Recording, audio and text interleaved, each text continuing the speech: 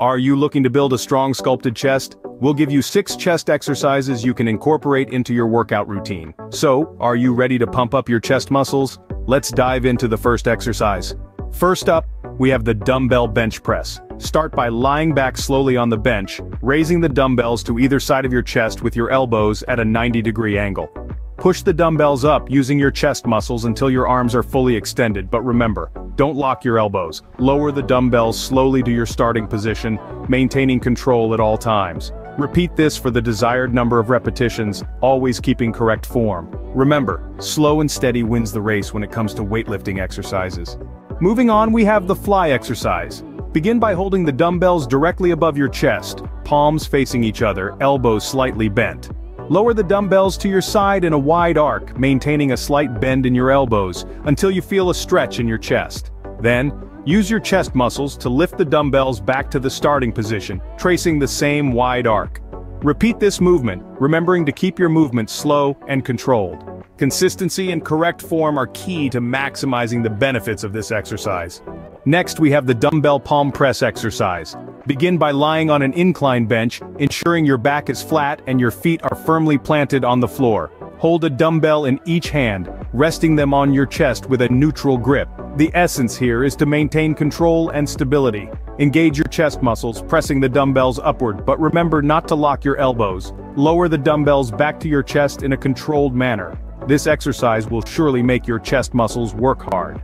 Now let's move on to the dumbbell hammer up. Start by positioning yourself on an incline exercise ball with feet firmly on the ground.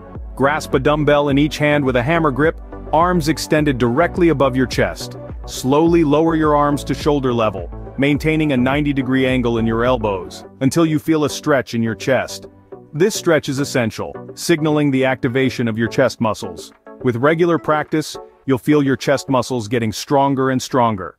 Our 5th exercise is the pay with the arabesque. This is a unique movement that engages your chest muscles in a different way. First, secure one end of a barbell in a landmine attachment or a corner where it can be fixed to the floor. Now position yourself in a semi-kneeling stance before the barbell.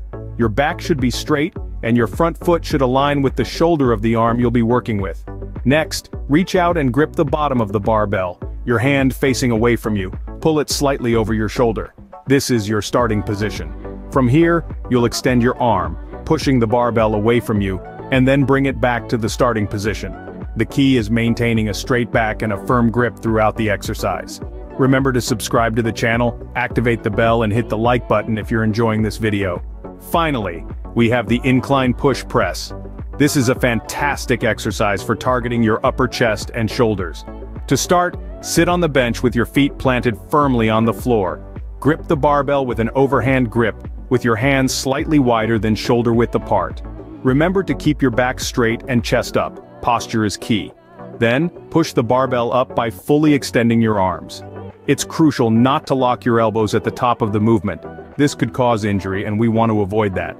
After reaching the peak, slowly lower the barbell back to the starting position at shoulder level. Control the movement, don't let the weight control you. Repeat this for your desired number of repetitions. And that's a wrap. Don't forget to check out our previous video on leg exercises. Keep pushing your limits, and you'll see the results in no time.